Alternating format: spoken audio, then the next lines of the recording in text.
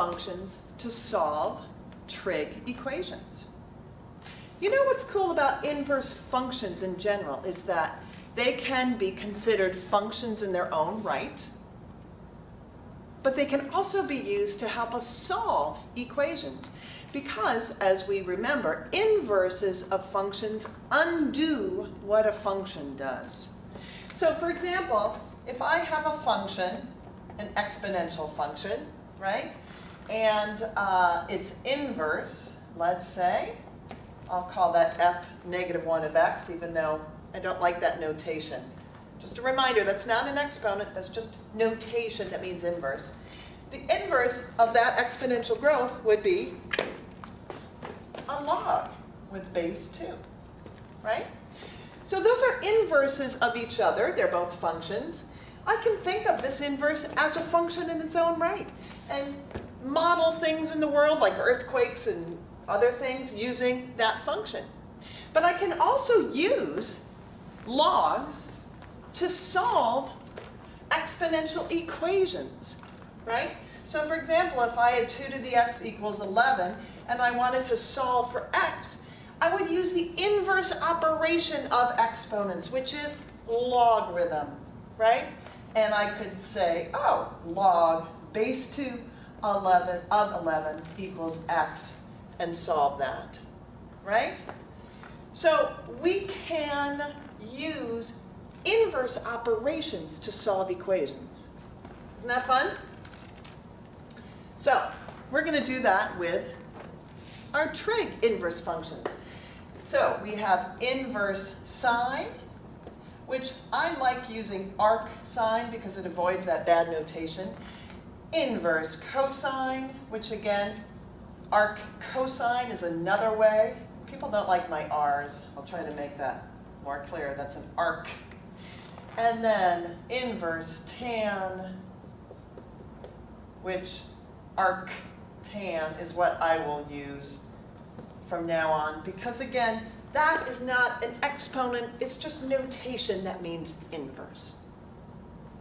How are we? Shall we solve some equations? Let's do it. So whenever I solve a trig equation, you have to be given a domain, because these sinusoidal graphs, sine and cosine, of course, go on forever, so they're going to have an infinite number of solutions. So unless you have an infinite amount of time to solve, you're not going to be able to solve it. Okay, so let's say I have this equation and I want to solve for theta. Sine of theta equals 2/5. All right, 2/5 is not one of those nice ratios that I know that's on my unit circle, right? So I'm going to have to do some work. And it's going to involve either using a sine chart, right, or a piece of technology, our graphing calculator, which is programmed to have all of the angles that will give me a ratio of 2/5.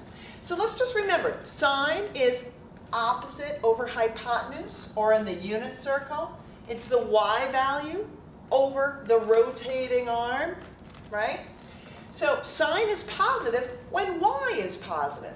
So that's in my first quadrant. So one angle will terminate in the first quadrant. I can make a little reference triangle. And the other time sine is positive is in the second quadrant.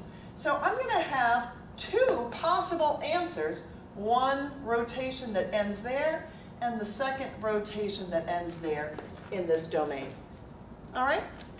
So what I need to find is this little reference angle right here. I need to find that little reference angle so that I can figure out how far I rotate. That's where the calculator is going to come in handy. So I'm going to take the inverse of that sine.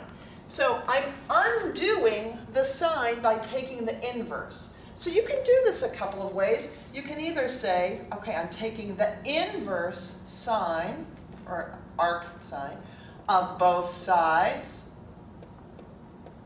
Of course, the inverse sine of a sine, those undo each other. They're inverses. So you just are left with theta equals sine to the -1 of 2/5. Right? I guess I said earlier I wasn't going to use that notation. So let's say arc sine instead of sine -1. But again, it doesn't matter what notation you like. I will use this notation. Now you don't have to go through this step here. You can just say, okay, in my original function, that's my angle, and this is my ratio. So of course, in my inverse, the input becomes the output, and the output becomes the input. So my output is my angle, and my input is my ratio. So I'm saying, what angle, or angles, have a sine of 2/5? Well, let's ask our calculator to help us find an answer, or at least to give us information that will help us find the answer. So I'm going to make sure I'm in radian mode. This thing tells me I'm looking for radians. So there we go. Second sine 2/5. Enter, and I get this decimal. I'm going to do little squigglies because, of course, this is an irrational number that goes on and on forever. Boom, boom, boom.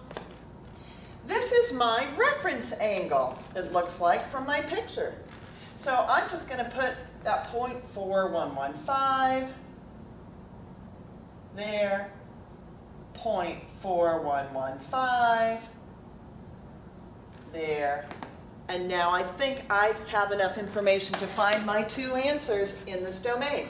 So my first rotation is 0.4115 radians. That's one of my answers. That's one of my answers. Well, that wasn't too bad. I'm going to put my answer here. So, and you always have to be told what to round to in this situation. Let's round to the nearest thousandths, 3 place. So that's going to be 0.412 radians, approximately. Now, how do I get this?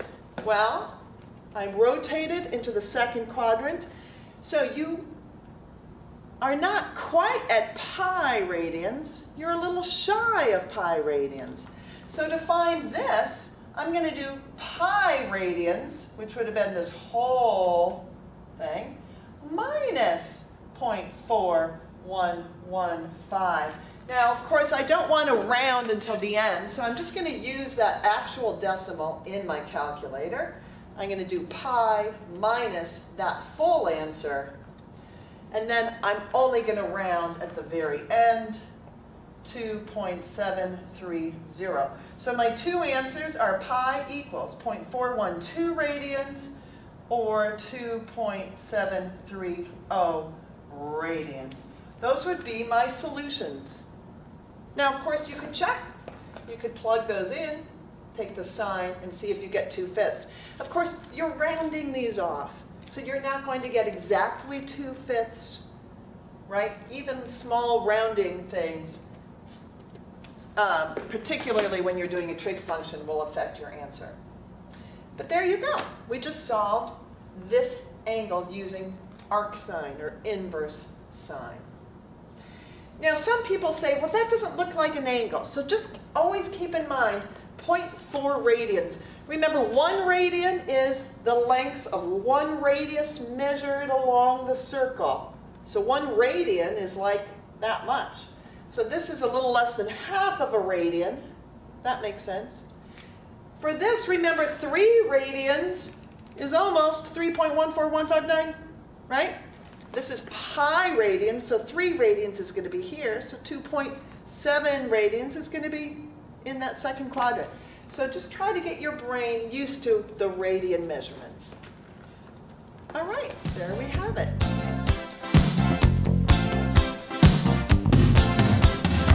A man walks down the street.